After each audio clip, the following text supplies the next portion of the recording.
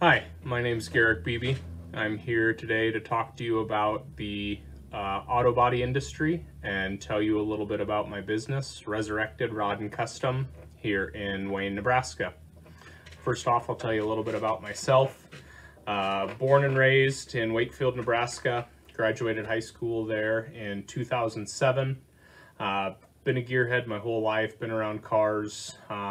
Growing up, knew somehow I wanted to be involved in the automotive industry. So like I said, I graduated high school in 2007. I moved down to Lincoln and attended Nebraska Wesleyan University. Graduated there in 2011 with a Bachelor of Science degree in physics. After graduating from Nebraska Wesleyan, I attended the University of Nebraska in Lincoln, and I was working on my master's in mechanical engineering.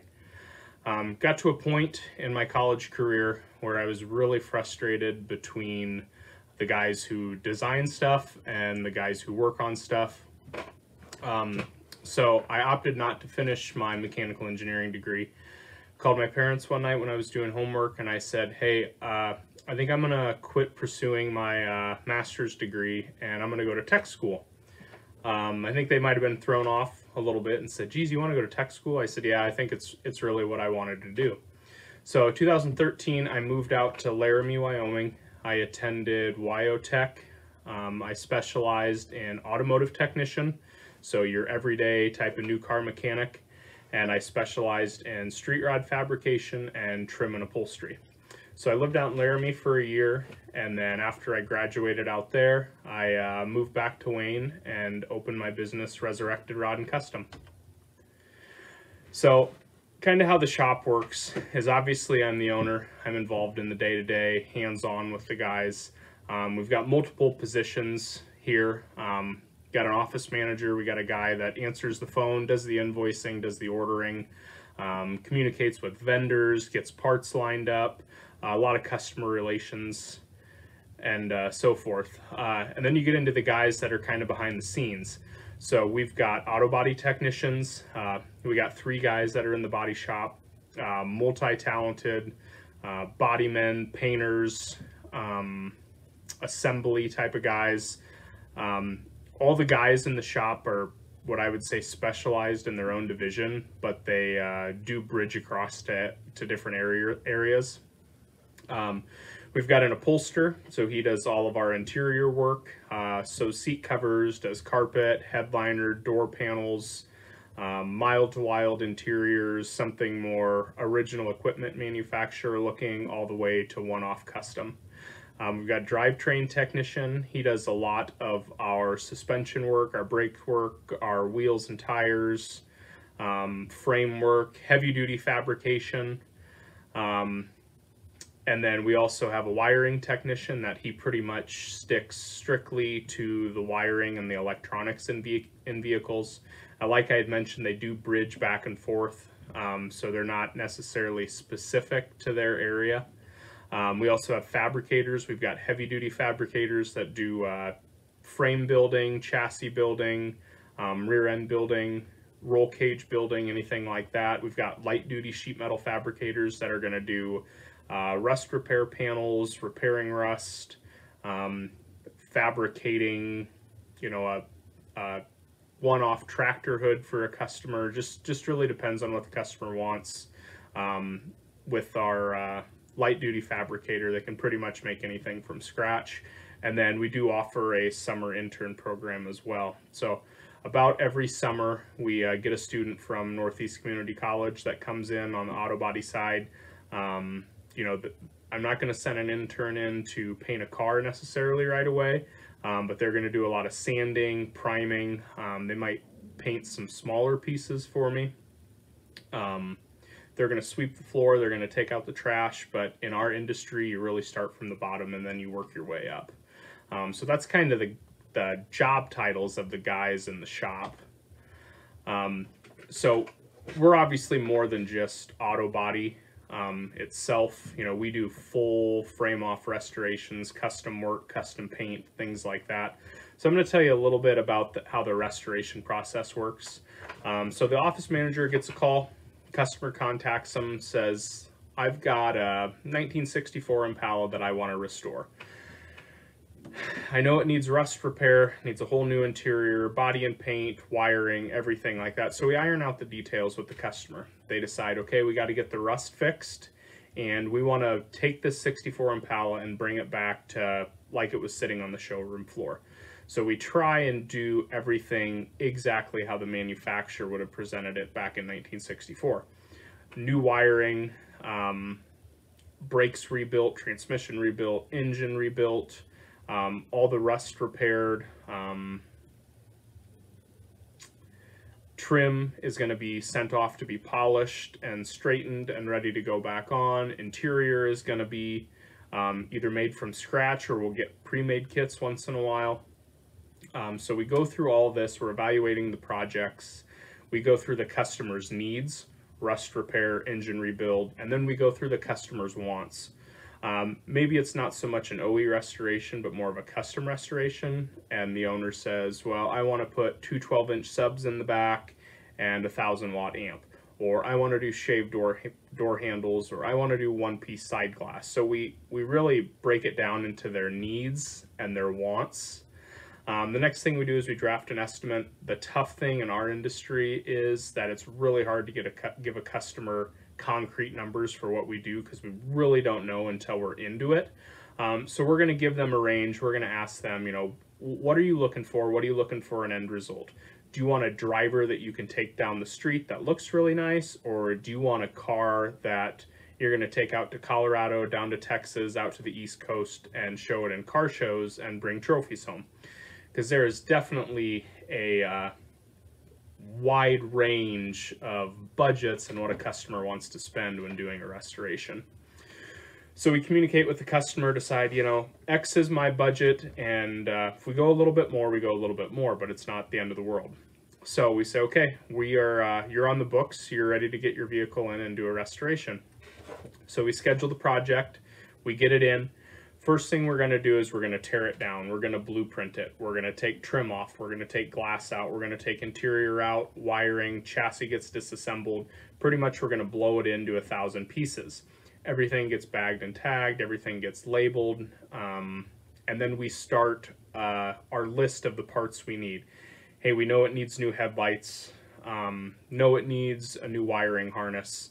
Pretty much all the soft goods in the interior were junk. So let's get carpet ordered, let's get headliner ordered, let's get seat foam ordered. So that list is usually pretty long. You know, we're not talking just 5 or 10 items, we're talking 150 to 250 different items that we have to order. We do have vendors that are specific to a component. So we've got vendors out there that sell us just radios, or they sell us just brake lines, or they sell us just carpet. And on the contrary, we've got other vendors that are more versatile, and they'll maybe sell us steering wheels, steering columns, headlights, and exterior trim. So it just kind of depends on what vendor we're working with at the time. The car's blueprinted. First, it's going to go in, we're going to do all our rust repairs. So we're going to sandblast the body, we're going to sandblast the parts. The guys in the body shop are going to take the freshly stripped parts and they're going to put them into an epoxy primer. That epoxy primer basically gives us the corrosion protection that we need as a base. So everything goes into a black epoxy primer. Rust repair is done, epoxy primer's done, it's into the body shop. So we're going to start going in with our fill primer. Any dents, dings, anything like that, we're going to pull, we're going to straighten the sheet metal, and then we're going to put body filler over any low spot, any high spots that we need to knock down.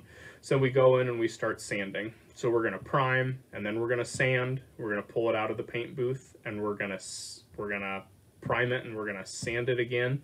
On a typical restorations, we're usually doing 2 rounds of priming on all the exterior components. When you get into the higher end show cars, you get into the 3-4 different rounds of primer just to make everything smooth as glass.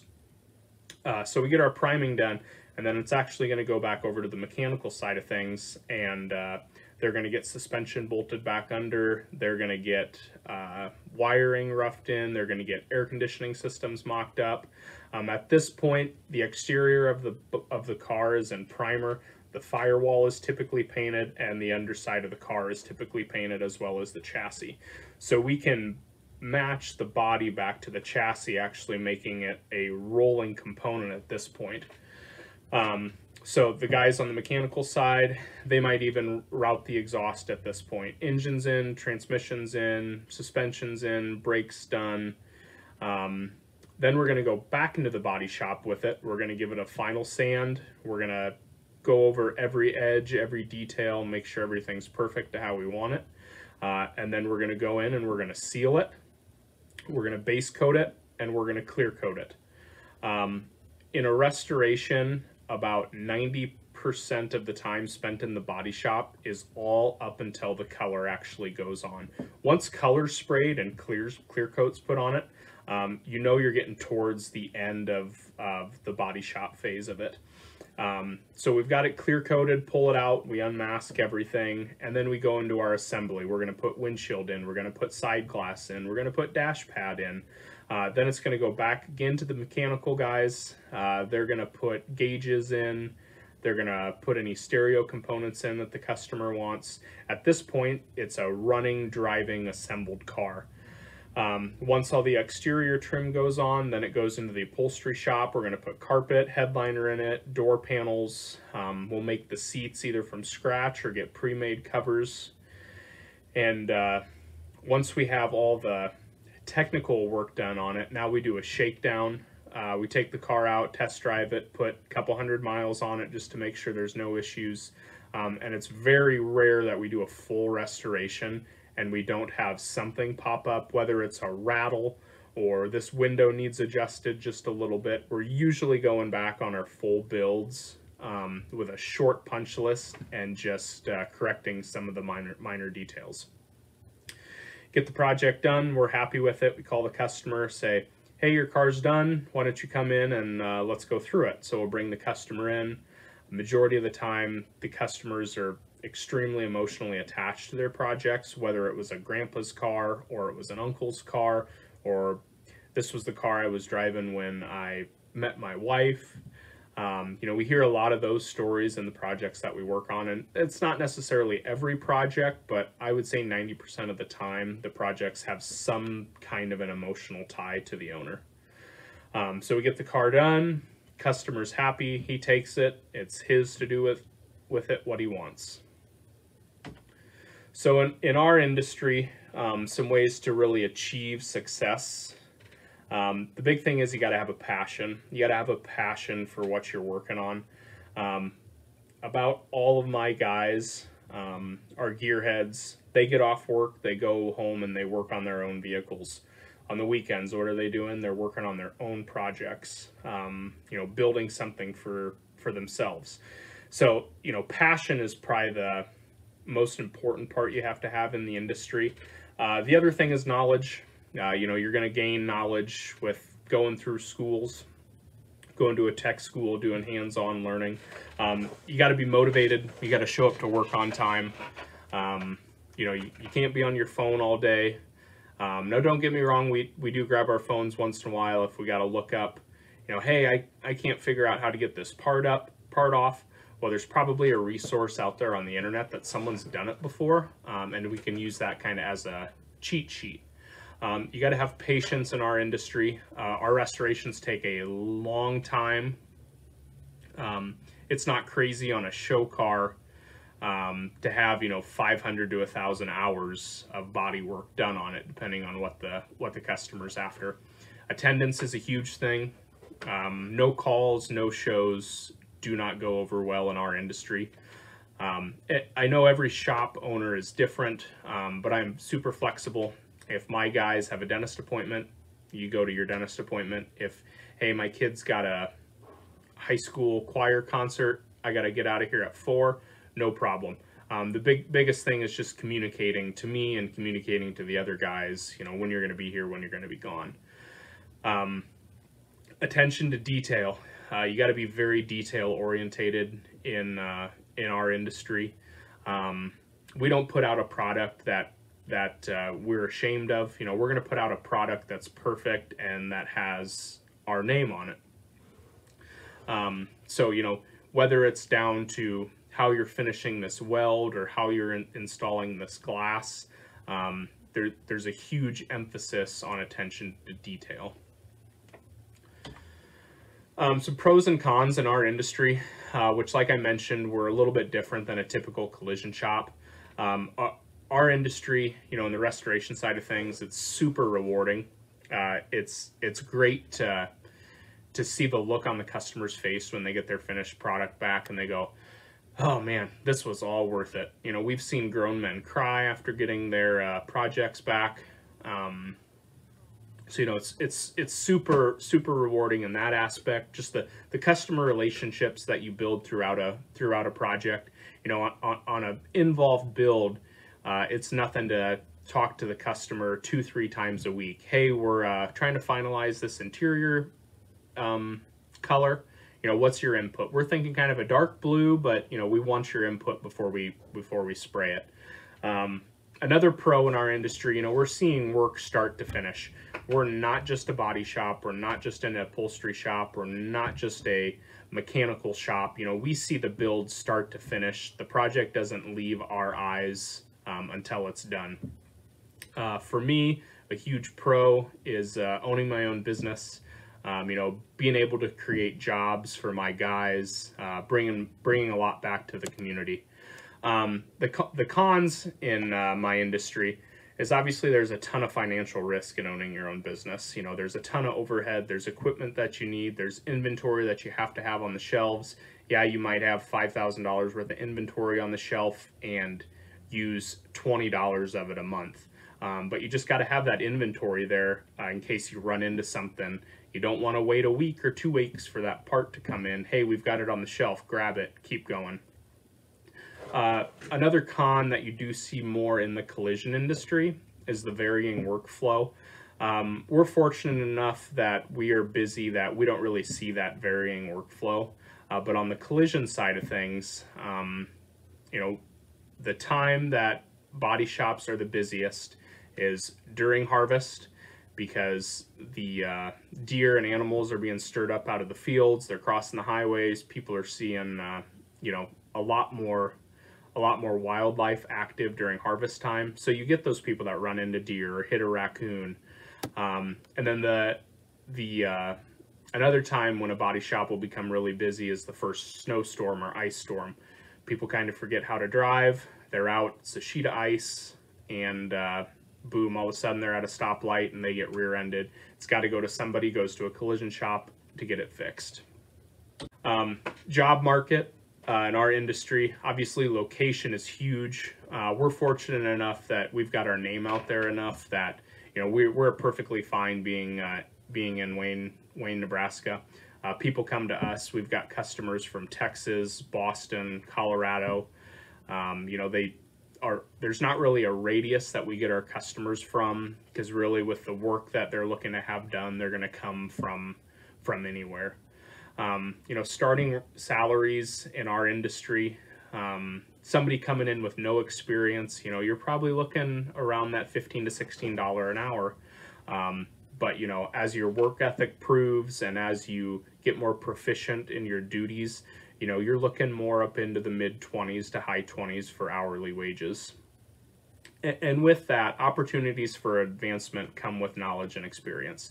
You know, if a guy walked in the door right now and said, hey, I love cars, I love working on them, I know what I'm doing, but I've never been in the industry, you know, he's going to be more on the lower end. On the contrary, you get somebody that walks in and says, hey, I've been in the industry for 10 years, I've worked here, here's my resume, take a look at it, you know, let me know what you can offer. You know, a guy in our industry coming in, if it should take 10 hours to do the job and it takes him 7 to do it, and it's done right, you know, he's a lot more valuable than a guy that comes in and we say, okay, this pays 10 hours and it takes him 15 hours to do. He's just not worth as much. So in the collision industry, us on the restoration side don't work so much on book time, but in the collision industry, you work off book time. So you can go right from the manufacturer's service manual and it'll say, okay, you gotta fix and paint this box side. It should take you 15 hours. Well, if you go in, fix that box side, get it painted, and it takes you 11 and a half hours, you get paid for those 15 hours, not the 11 and a half hours that it took you. On the contrary, if it's a 15-hour job and you're in a collision shop and it takes you 22 hours to do it, sorry, you only get paid for 15 hours because that's what the job pays. So we don't see that as much on the restoration side of things, but more in the auto body collision side of things, you're gonna see that. Some advice from me: the more you know about the industry, the more valuable you are. You know, if you're an upholsterer and that's all you can do is upholstery, that's great. But if you're an upholsterer that can also build a rust repair panel from scratch, you're even more valuable.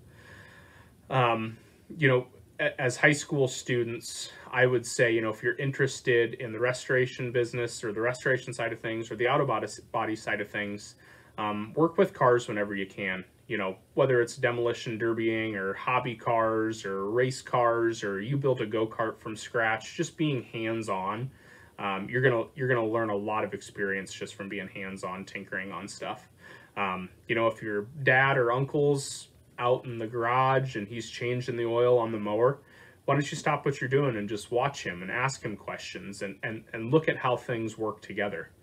Another word of advice, you know, is to complete an accredited hands-on program. You know, Northeast Community College in Norfolk is really good in their auto body and technical programs. Southeast Community College in Milford, WIT, Western Iowa Tech, WyoTech is where I went. I had a great experience out there, had really good professors, and I learned a lot of stuff while I was out there.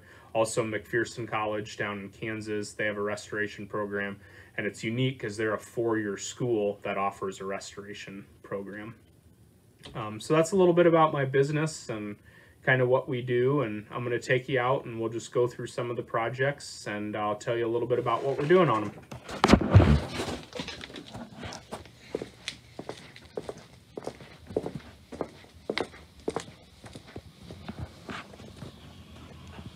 So here's a 53 Dodge panel that we're working on. This is a complete frame-off restoration. Customer brought it to us. It was actually already painted. What we had to do is we had to go in and we had to finish all of the wiring on the inside. Full custom interior getting put in it, vintage air conditioning, TV monitors, got the suspension lined up. Just a ton of behind the scenes work that we had to do on this one. Here's a 53 Ford pickup that's in the upholstery shop right now. Making a full custom one-off interior in this one. Custom leather seats, custom carpet, custom headliner, steering wheel wrapped. And then we'd actually did do some shifter work for him as well that he was having some issues with. Here's a CJ Jeep that we're working on right now, doing some suspension work on this as well as a full rewire. We actually built the dash pretty much from scratch, and we're getting the dash back together for him. So about halfway through this project. Over here we got a 37 Chevy sedan. Customer came to us with this. It was actually already painted. We doing a full interior in it. We got to finish some wiring for him, finish exhaust. We're getting side glass set in it, and weather stripping and some odds and ends like that. Over here we've got an 85 Silverado that we did a full restoration on. Pretty much a start to finish build on this. It's a big block truck. We had the big block rebuilt, stripped all the body panels down to bare, did the two-tone stripe for him. We bed lined the box. We were able to reuse a majority of the wiring since it's not a super old vehicle. Custom leather seats in it, new dash pad. Right now you can see we're just finishing up the gauges and the HVAC, getting it back together. Here's the on the hoist here, we've got a 67 Comet Caliente convertible. This was a full frame off restoration as well. Super clean Nebraska car, surprisingly. We did do some rust repair on it. So we're just kind of buttoning up this one, stripped it all down to bare, did our primers, did our filler work, did our sanding, made our interior from scratch, did the convertible top, full rewire on it. Suspension's been gone through, new brakes, new brake lines, all of that. So that is a full restoration that we're completing. Here we got a Ford Torino. Customer brought this to us. It was already painted. Did not have any of the interior in it. We actually ended up going through and we did a full stock appearing interior for him, did exhaust on it, got the brakes functioning, did some wiring work, pretty much got it roadworthy for him to enjoy.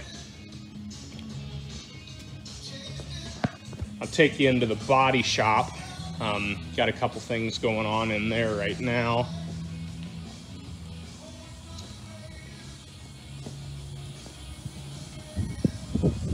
So we've got a 65 Corvette here that we're doing for a customer. It is what I would call a true hot rod. It's got a full tube chassis underneath it. Don Hardy LS motor in it, full rewire, suspension upgrades. This thing's gonna run about 600 horse down the road. So back here on the rotisserie, you can see we've got the chassis that was actually stripped, sandblasted, and then epoxied. So it's just in black epoxy right now. Next phase on this, we'll do some body work on the chassis as we continue to work on the body of the Corvette as well. We've got some fiberglass repairs to do. We got to get the front nose glued back on, as well as making a 600 horsepower engine and transmission fit inside. So a lot of custom work done on this one, but the end result is going to be pretty awesome. So thanks for listening today to my presentation. Like I said, really, if you want to get involved in this industry, the biggest thing is to get hands-on and get involved. Shop classes, anything like that, that can just help you grow in your knowledge of the industry. So once again, thanks for listening to me.